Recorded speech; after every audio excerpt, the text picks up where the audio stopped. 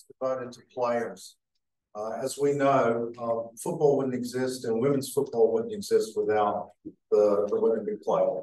And this panel to me is very exciting, a little bit diverse, but super excited to have them here. So I'm going to do a brief intro of each of the panelists, and I'll start on the far end and work my way back this way. So Emma Starr is a center midfielder for Eastern Suburbs Football Club in Brisbane. Part of that, she was with Shelbourne FC in Ireland, where she won the 2022 Women's National League Championship and the Irish Cup, and also played in the Champions League.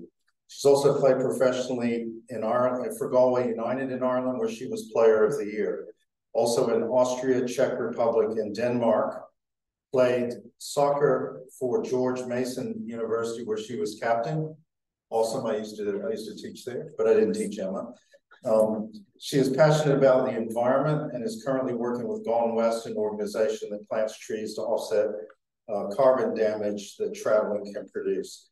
She's also known for her blog on World Press, which is entitled She Shoots, She Scores, which is about her international experiences. So if you don't hear enough today, you can check the blog out. Then we have Brianne Reed, who is a defender on the Dominican Republic national football team and currently plays with South Melbourne Football Club. Part of that, she played at FC Nordsjælland in Denmark, while also working as the fan shop manager and character coach to the under 13, 14, and 16 girls academy teams. She's played in Sweden for 3 clubs and in the USA for FC Kansas City, where she was a first-round draft pick in 2016. She played NCAA soccer at Rutgers University, where she was named first team All Big Ten Conference player. She's also co-founder of the Players Network, which is a community network platform that helps give players resources, tools, knowledge, connections, and confidence they need to make informed decisions as they pursue a career abroad. And perhaps they can learn from your experience as well. Then Sarah Karlik is a PhD student at Swinburne University and Community Project Officer for Melbourne Victory Football Club. Her PhD investigates the lived experiences of migrant women football players. She's also a USSFC certified with a significant experience coaching women's football at university and youth levels. As a coach and international women's football player, Sarah understands the lenses which sports are viewed and is motivated to ensure the next generation of women football players have the tools, resources, structures in place to succeed. Common theme, which is I love the giving back and supporting future generations. Then we have, whose name is Jessie. Right. Jessie was on the panel this morning, and you may have heard she is just retired as captain and central defender for FC Nordsjælland in the Danish Premier League, winning the Danish Cup in her final match as captain. Yay. And is now moving on to the other side of the line and is the women's player director, women's sporting director, also for FC Nordsjælland. She also led the team when they were the first European team to do preseason training camp in Africa when they went to Ghana. And if you don't know the FC Nordsjælland model, it's owned by Right to Dream Foundation, and they have academies in Ghana and Egypt and other places where we'll hear about that tomorrow. And then last but certainly not least, we have a real live Matilda with us. So welcome, Elise Kellond-Knight, Olympian and 2011 and 2015 FIFA Women's World Cup All-Star, plays for Melbourne Victory in the A-League Women, played with the Brisbane Roar, yes, Queensland, from 2008 to 2015, and then for several leading European clubs before playing for the OL Reign in Seattle and the Washington Spirit in the NWSL in the US. She has 13 caps for the under 20 Matildas and, wait for it, 113 caps for the Matildas since her debut in 2007. Elise was named to the all-tournament teams for both the 2011 and 2015 World Cups for outstanding play. And I know a lot of people have been talking about scoring direct from corner kicks. Well, somebody did it in the 2019 World Cup. Elise scored directly from a corner kick in the round of 16 match against Norway.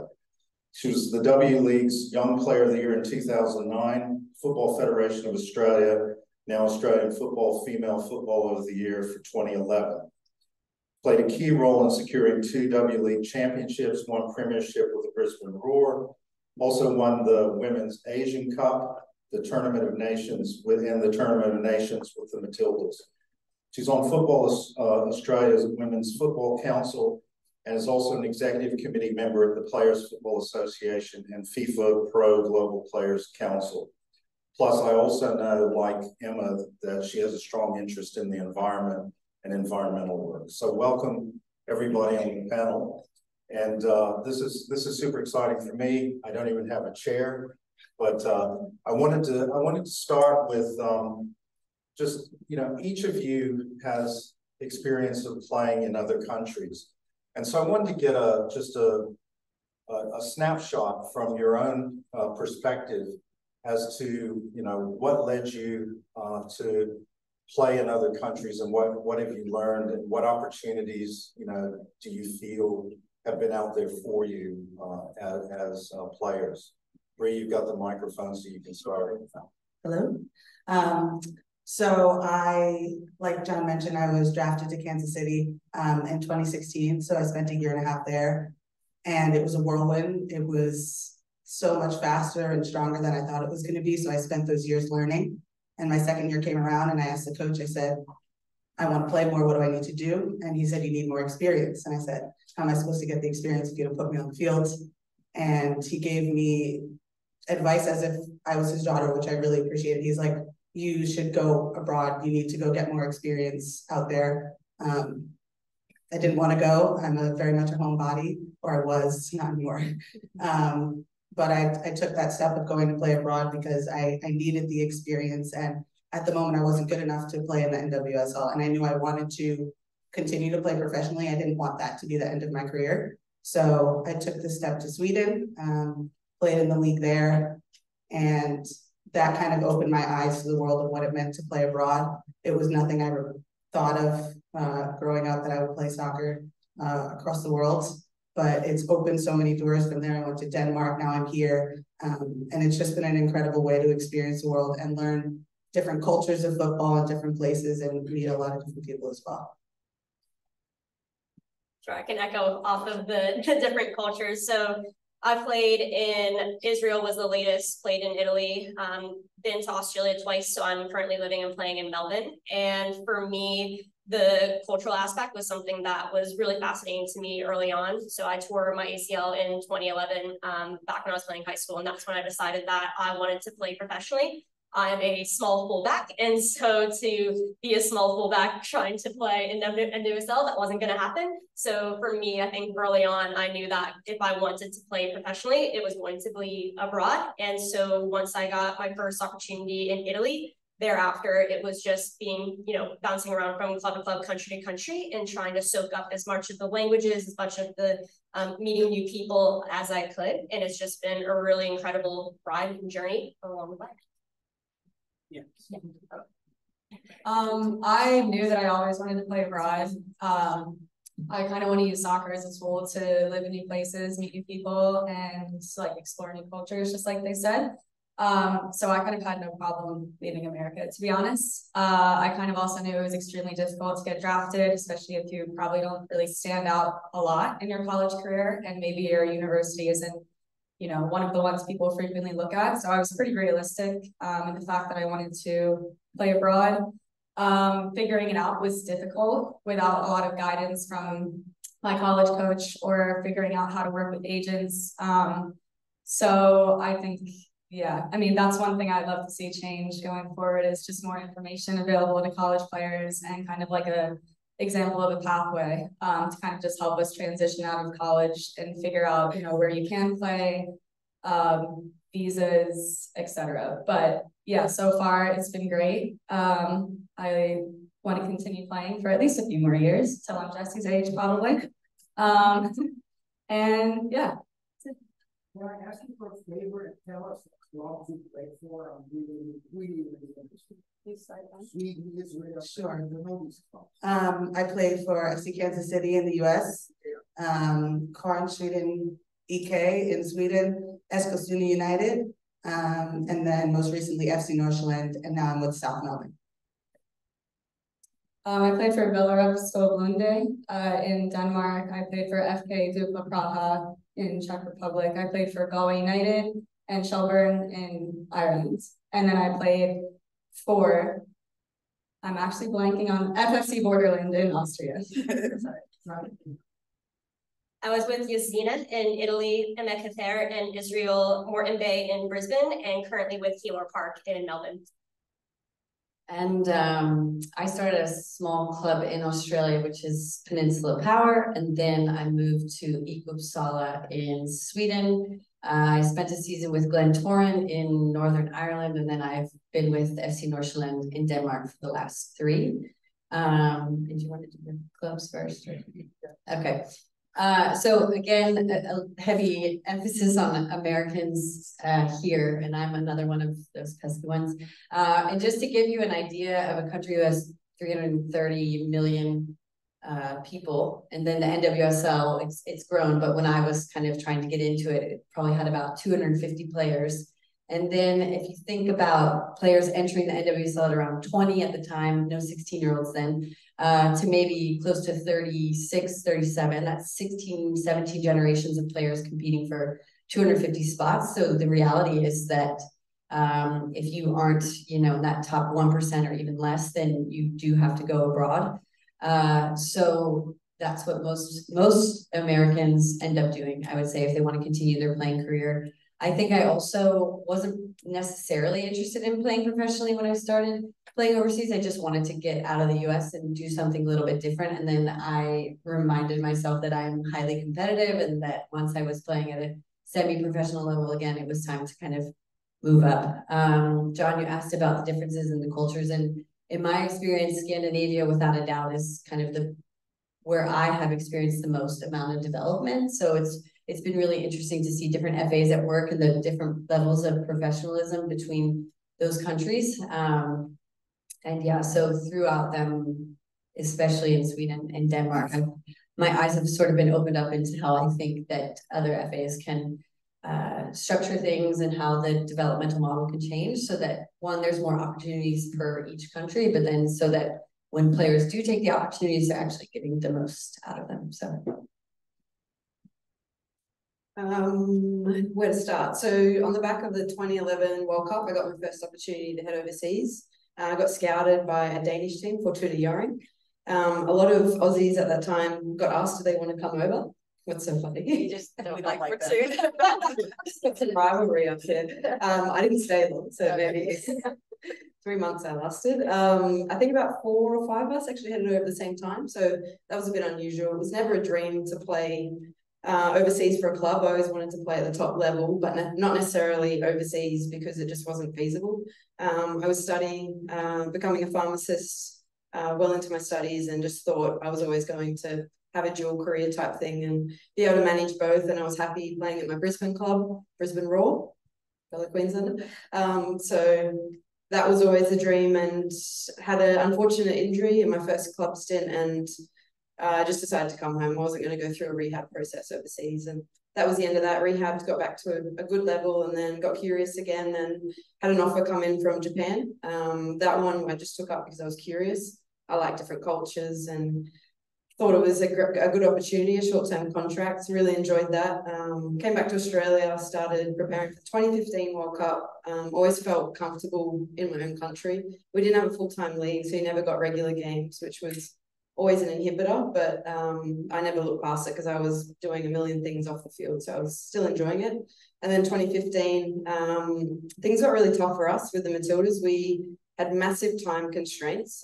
We were in camp for about 4 months continuous, so I could no longer work. We weren't paid enough. On the back of that, we went on a strike saying we can't really do this anymore. Like we need to be paid decently. And then we did that. And at that same time, I got a good opportunity to go to Germany at Turbine Potsdam.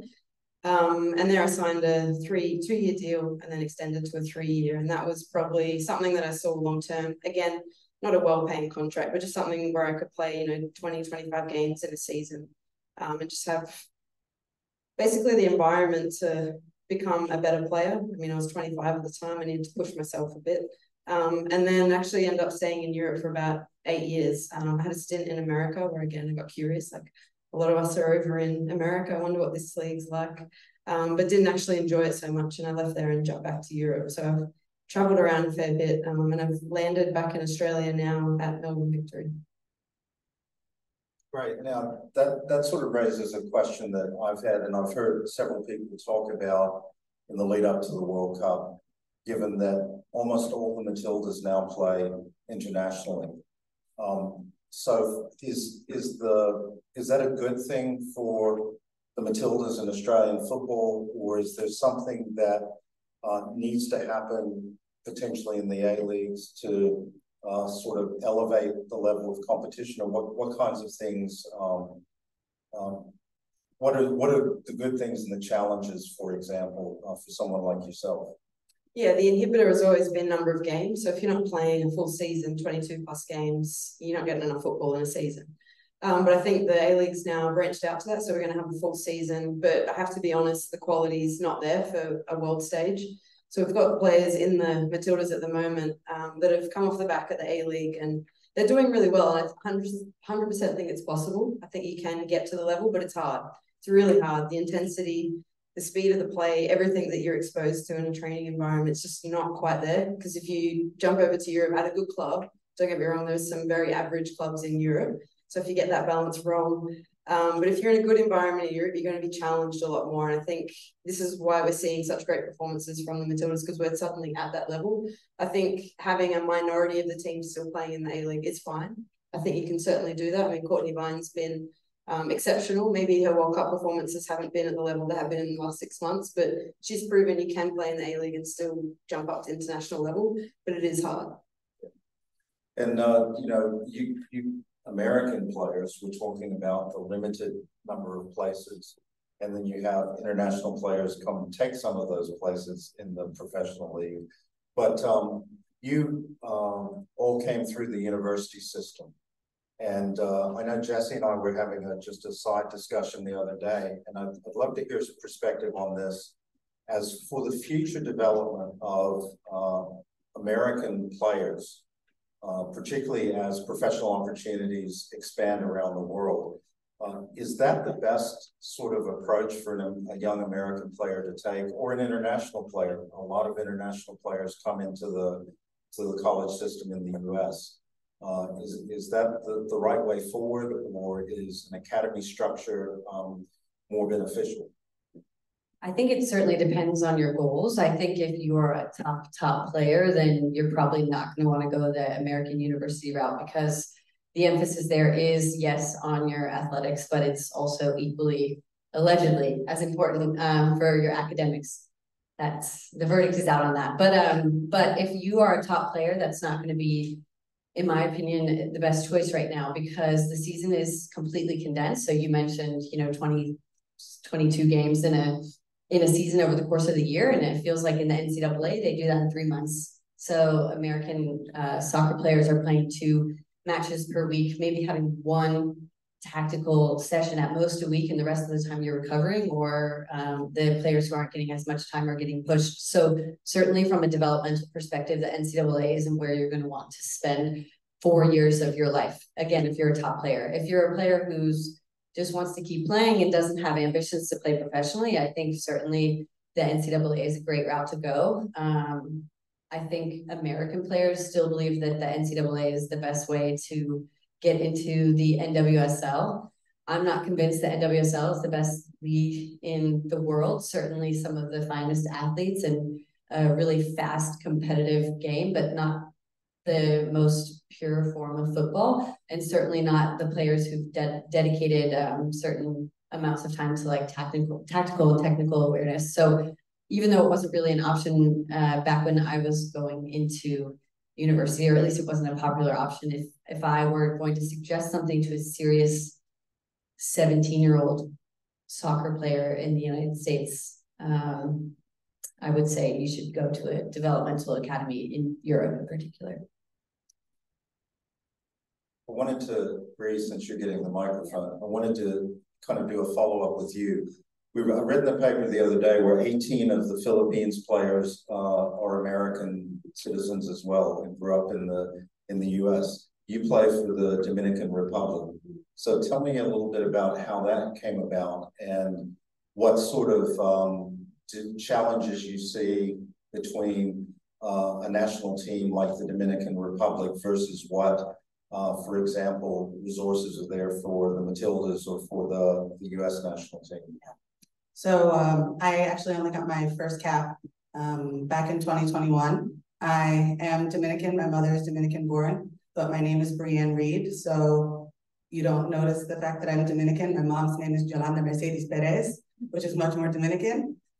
So I actually had to write a letter to the Federation asking if I could play for them because they didn't know that I existed, essentially. But similar to the Philippines, more than half of my team is American born. I want to say maybe I can count on one hand the amount of Dominican born players that I play with.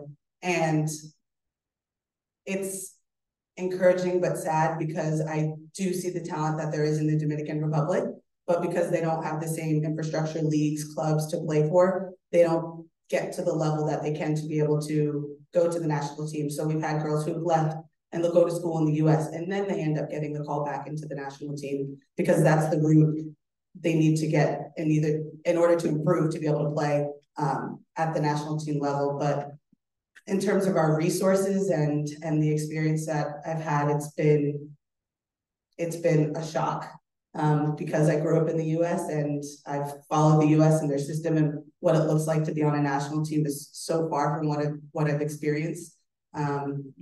Luckily, my team is very resilient and we find the joy in a lot of the situations that aren't the best.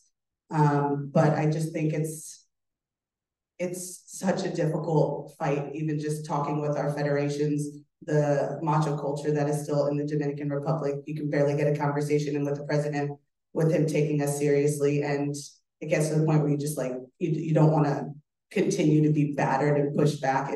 You feel like your voice isn't heard, and we'll keep trying, but I know it's going to take years and years and generations after us for us to be able to compete on the stage. I can't remember, it might have been in the first panel, someone said that their federation wasn't entering them into competitions. And my research prior to joining the national team, everything said, did not enter, did not enter, did not enter, did not compete. So I didn't even know if the national team was actually competing at the international level. But we've gotten better with having more consistent camps. But after our World Cup qualifiers, we went a year without having anything because they fired our coach and we didn't have anything. And that was off the back of, we played Jamaica in our last World Cup qualifier game. We had to tie them or beat them in order to go through to the CONCACAF championships. And that was the best run the Dominican Republic has had. We lost 5-1, but we celebrated like we beat them. But I remember the girls on Jamaica coming out to us after the game, specifically Bunny, and we were all crying and she was like, we were you guys, like, just keep going, you'll get there. I know it takes time, but it was just so encouraging to hear other players who have been there, who've had the same fights and understand the complications that come with being a small resource federation. It was really encouraging, and seeing them now performing the way that they do, I know it's inspiring all of my teammates as well. And one of the breakout teams, I know they didn't win any matches, but I'm certainly a big fan of the Irish team, especially because they drew with Nigeria and put Australia top of the group, which means I can see them at the Olympic Stadium in Sydney and not have to travel. But so a couple of you have played in Ireland, and so that team has come on in recent times. So what's sort of the kind of secret sauce for a country that's coming up? You know, I get in Bree's situation that it's going to take significant international resources as well as national resources. But Ireland is a developed country. They're ranked #1 in the world in men's rugby. The rugby sevens women have qualified for the Olympics. football itself is a big sport. So what's kind of the behind that kind of emerging team? Well, it's, I guess, similar in a way to the Matildas, because when you look at their team, a lot of them don't play in Ireland. There's about, I think, 2 players currently on the squad that actually play in the WNL. So that's kind of an issue. And then also right now in Ireland, a lot of their focus is on maybe like rugby and Gaelic. And you see even like top tier players in the WNL who are playing both sports, like semi-professionally. They'll come from their Gaelic match to play in the WNL. So it would just be kind of shifting the focus and bringing more attention to soccer, I think, and also like visibility. It's getting better now because I've heard even just in recent days in the media, people coming out and saying that, you know, Katie McCabe is the best Irish footballer. And they're not saying like female Irish footballer, they're saying she's the best Irish footballer and this is why. And they're kind of showing her progression through her youth days and where she's at now.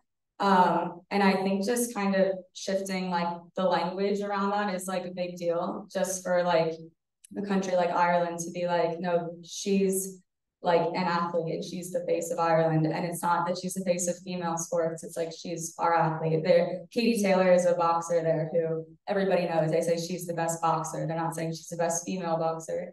So I think that like for countries and federations, just like focusing the whole like culture and media maybe around like giving more emphasis to women's sports and giving it more visibility. Like I think the World Cup here, they've sold more jerseys than the men's World Cup did before, during, and after. And that was before the first game even started. And that was with limited visibility when you compare it to men's resources. So you see what can happen with women's sports when you give it just a little bit. So imagine if you gave it even more.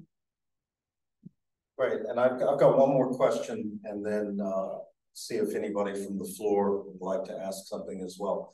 And Elise mentioned this a little bit, and Jessie, you did in an earlier session about sort of player power and fighting for equal pay or equal opportunity.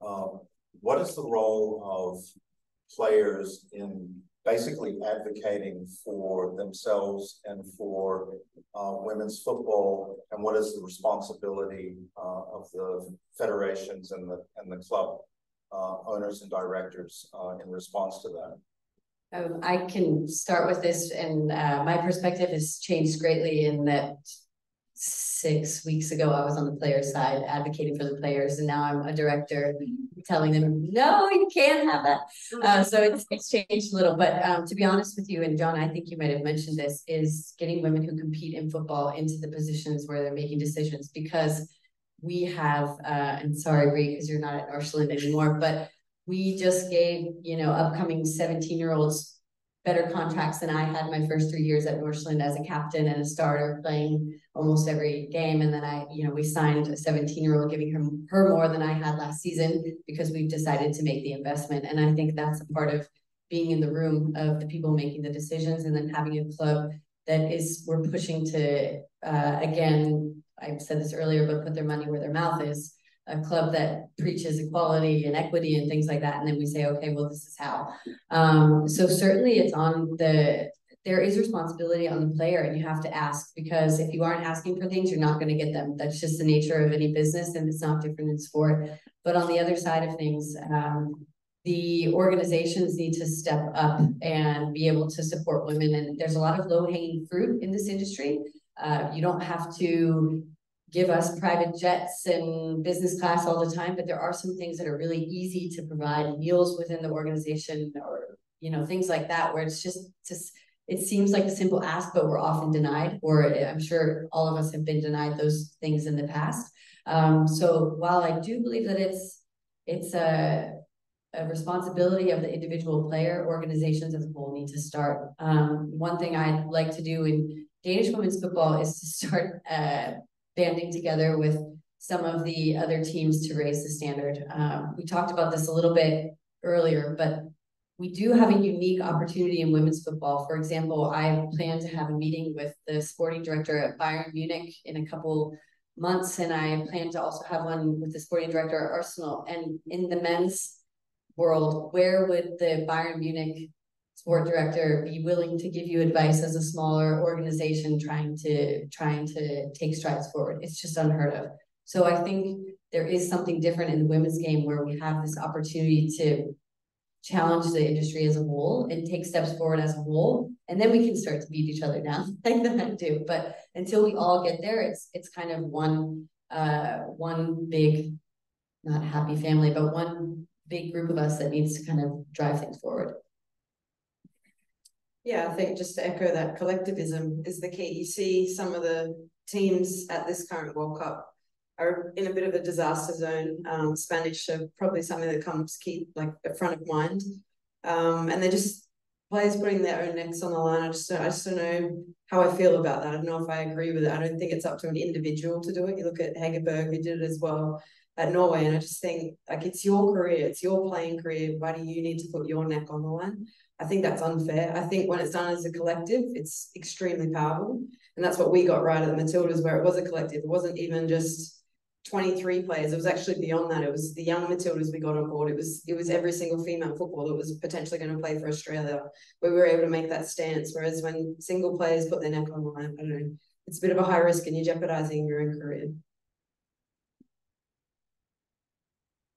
I can just say a few things. I don't want to also steal Bree's thunder for all the work that she's been doing with the Players Network, but that does come to mind. And the reason why I say that is I think transparency is something that's really important. I've had a number of conversations over the years with young players who are getting, ready to finish their senior year at university in the US, and they're looking to sign their first contract and go abroad, and they don't know what to ask for. They don't know what a contract looks like. So it's taken me several years to be able to understand what those negotiations look like. What are things that should be standard or that you think are standard, to be able to, talk about for your first contract or your second and so on. But I think that transparency is something that's important. I wish that younger players were talking a bit more about this with players who have, a bit of years of experience. And like I said, don't want to steal Bree's thunder, but she can speak to, all the work that she's doing with the Players Network, because I think that that's a great start, just to be able to connect international players abroad and just be in a room to ask those questions, because I just don't think they're necessarily asking enough questions. Speaking of questions, we do have one in the audience.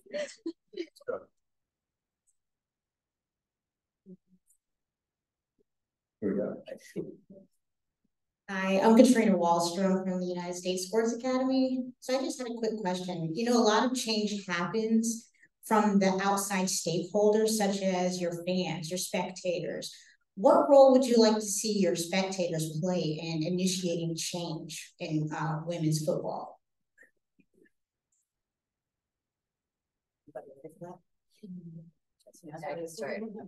I can start just by adding a caveat, is that you need spectators there first. And I'll be completely honest, our women's team at Northland has a very limited amount, a small but loyal fan group. And we have a pretty loyal men's fan group. So that's the first step, is having spectators. And I know that's kind of basic, but then someone can add from there. I was going to say the same thing. Turn up and be loud. I think that's the only thing you can do as a fan. You need to make noise in whatever capacity that is. It's going to a game, but it's also everything around the game. So it's being able to create that following, because at the end of the day, people look at the bottom line and people don't turn up to the game. It's like, well, okay, the product's there, so we need to support it. And I think it's probably the only thing the fans can really do. Yeah, like the Colombian spectators. That was amazing. They were incredible. Well, first of all, this panel is, I love it. Really enlightening, fascinating. Partly because, of course, it's not run by academics. So. I have hundreds of questions, but let me just ask two. One is, can you speak to the fact about how is it different being coached by a man as a versus a woman? I'd like you to address that. And following the very important point about spectators. To me, all of this is doesn't work without the consumer in sports. You guys are the producers. So the question is, what is the link? How do you now applicable Bayern? I mean, I studied Bayern in some detail. Even 7 years ago, if you mentioned Frauenfußball, you know, you were looked at askance. They were just, this was a joke. Okay? And now it's not. And in fact, I think the advantage of the European system, you addressed it a little bit, and you know, in response about which model is the better one. And you know, I wrote a book on this, and I actually agree with you that ultimately, I think ultimately at the top level, the European club level is better. But it's better because there's a linkage to France. And so what is so interesting is that in the last 4, 5, 6 years, these big clubs in Europe have really latched onto the women's game. And this means that there is a link to the fans, still very tenuous. Clearly, you're a Bayern hardcore guy from the Allianz School, whatever, will not show up to all the Bayern women's game. But it's now being taken seriously. So I think that on the fan level, there too, Europe has an advantage because in the United States, clubs are not linked to other clubs. And in fact, I think the WNBA model is a good one. Because in fact, you know, the Sparks are linked to the Lakers, et cetera, et cetera. There's some problems with it. But on some level, if you want to tie the link to the fans, which is crucial, otherwise it's sort of basically a sport in a vacuum, which is fine for the participant. The link to the fans is crucial. Okay. So those are the 2 questions. So the first was about being coached by a man versus being coached by a woman. And I'm really lucky, actually, that I've been coached by a lot of women. And I think not many women players can say that through their younger careers, especially. But I've had women coaches at club as a youth, in college, and then even at the professional level. So I've been lucky to kind of have it throughout most of my career. But my only point is that it is so much harder for a woman to coach in the women's game, because anytime that a woman goes knocking at the higher administration, there's so much more pushback, and I've witnessed it with my own eyes. There's just a different attitude toward a woman coach who's demanding more from the top.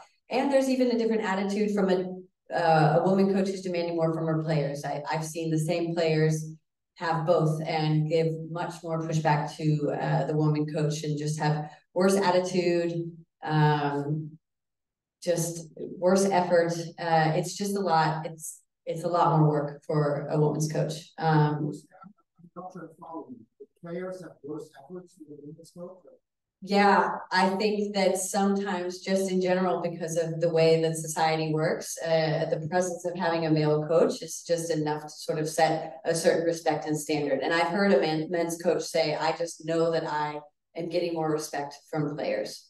I'm not saying it's better, but I'll make that caveat because I've had, my favorite coach has been a woman. But I just do think that historically speaking, it's been a man dominated role, and there's still some archaic respect to that, which is unfortunate. And I think it will continue to change. And certainly with more high level women's coaches in the game, it's going to become better and better and better, but we need to provide more opportunities to women's coaches. There needs to be more women only course certification so that it's more comfortable and you're not one woman surrounded by 30 men and things like that. The other thing I will say is that there is, and this is a little bit of nuance, but there's this new style of men's coach that I think wants to be sort of in with the times, and then it's almost too much. It's almost, yeah, it's hard for me to explain, and maybe someone else knows what I'm talking about. But you know, like too woke or too, yeah. And then it almost feels ingenuine, inauthentic, and you don't take it seriously. Yeah, it's almost what's the word I'm looking for? where you're just acting performative. Thank you. It almost feels performative. Talking about like the struggle of the women's game and how, you know, he might keep pushing for things in the women's game. It's like, listen, buddy, we've been doing this for a long time. Welcome to the party. So in that sense, I just, yeah, maybe I think I should give the mic up. So I'll steal this. I've actually unfortunately not had an amazing female coach in my career, but that's because of a number of things. I think one, our support that we've given in the last 20 years to female coaches has been non-existent. Only recently have we really pushed to try and develop females in that space. And I think in the next 5 to 10 years, we'll probably see that improve a lot more. But unfortunately, through my playing career of the 15 years, the coaches just hadn't come through. My own personal experience, I don't see any difference. I don't feel any difference. I look at the World Cup now and there's amazing coaches out there. If you look at Jill Ellis, for instance, like has had so much success as a female. You've got Sundhagen and Bergman out there now that are phenomenal coaches.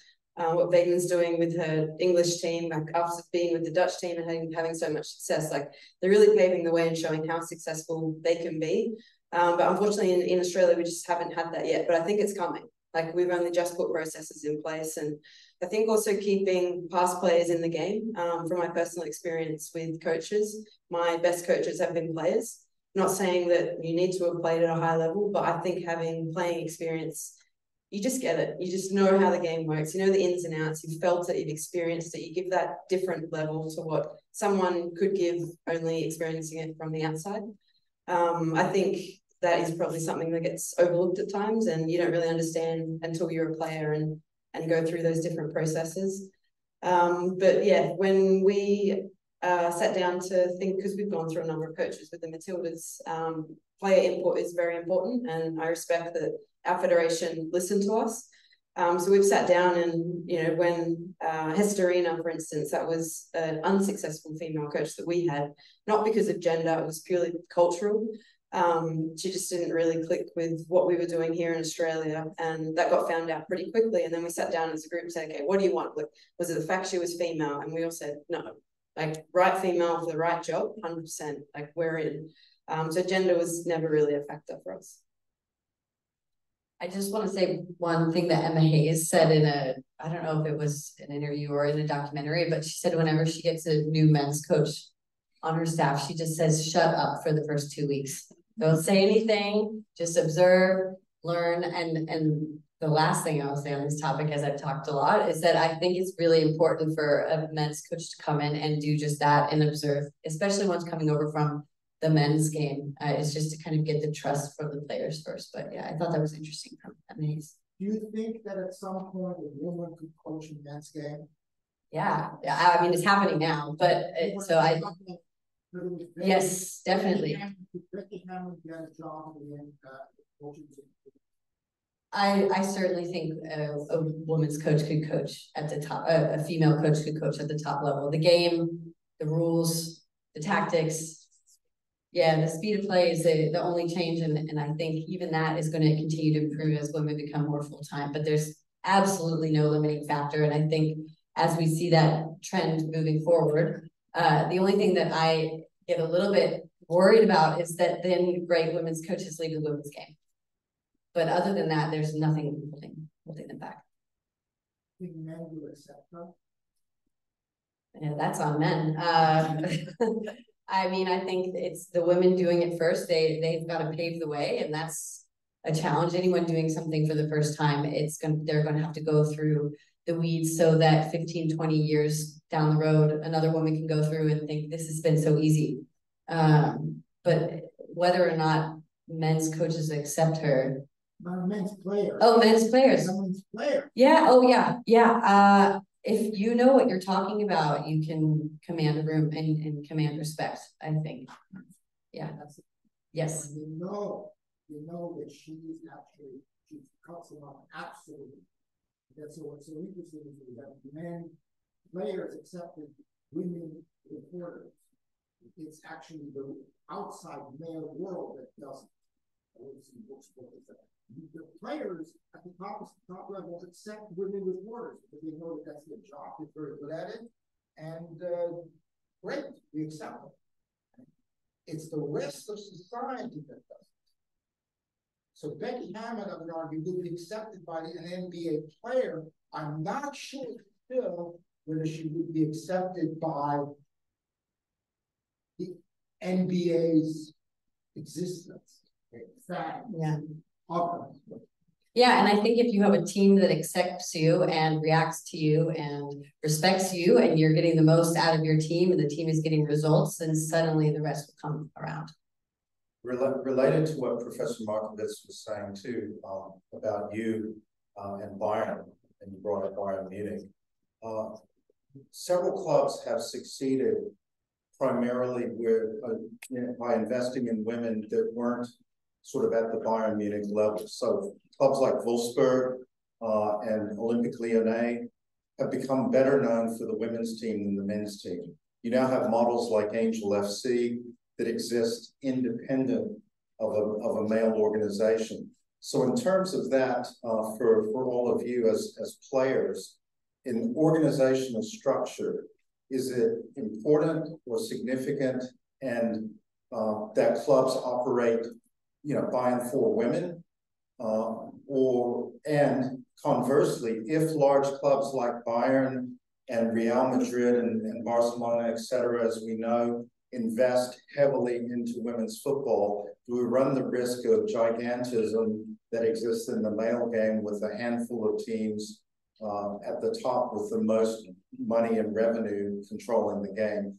What is the best way forward from your perspective?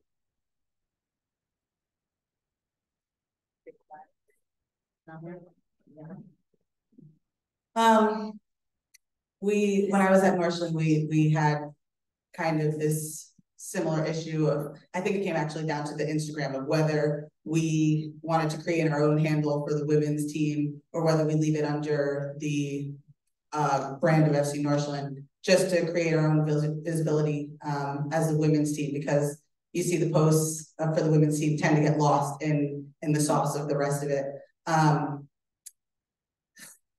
would say that my personal opinion, I'd love to see independent structures like Angel City FC, just to give them a chance. Go ahead, make it just for women, see how it does. We know that we've seen success where you have it associated with the men's team and the money's coming down that way. But I'd really love to see people taking, I guess you could call it a risk, and just trying that out to see how it goes, because you won't know until you try. You could keep doing it the same way and maybe having success, but you don't know that you could maybe have even more astronomical success on the other side when you're giving the women all the resources, all the power, all the focus, all the visibility in that organization. Yeah. I'm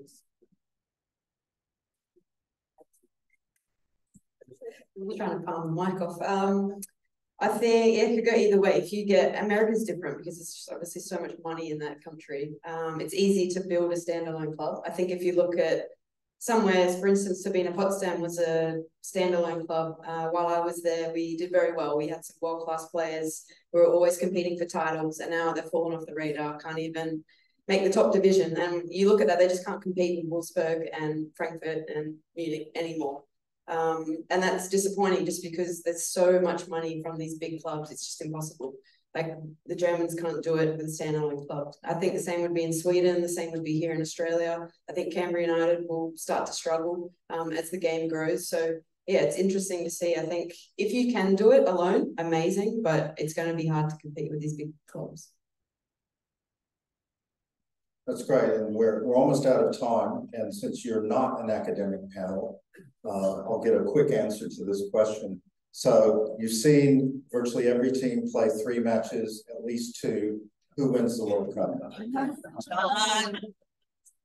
I have to go first? Before the World Cup, I had to take Matilda's off the table, obviously. I'm batting for them. Before the World Cup, I said Germany. I don't know, my gut still tells me that, but I think Japan, Germany final, if I can't pick Matilda's. Why can't you pick Matilda's? Such an obvious answer. Yeah, I mean, I'll be honest, I actually haven't seen any of the US games, which is who I would have said leading into that because of the blind patriotism you have as an American. But I really like Japan. I've seen little of Japan in this particular World Cup, but I did see them earlier in the year when they were playing against Denmark in a training match. So I will go Japan. I was gonna say I'm also for Japan, and I wish that I could say the United States, but I too have not seen them play throughout this tournament just yet. But yeah, Japan is my team. I'm gonna go with my blind patriotism here, folks. I know the US over the years has been a powerhouse, and even the performance that we've given so far is not the strongest. However, I do think they really do show up in the big moments. It's a young team, but they do have some incredible leaders on that team that I think can kind of raise that level and demand more from the younger players. So selfishly, I want to go to that final, and if they go to that final, I could get a ticket. So I'm going for the US. Before the World Cup, I said Ireland, so I was obviously very wrong because they were the first ones out. I'm going to switch it up, and I'm going to say Nigeria.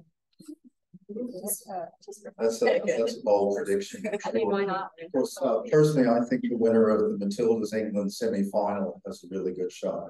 So anyway, please join me in thanking this phenomenal panel of players.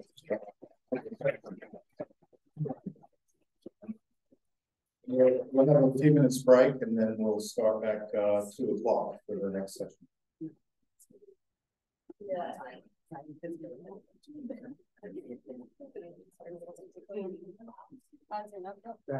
You guys are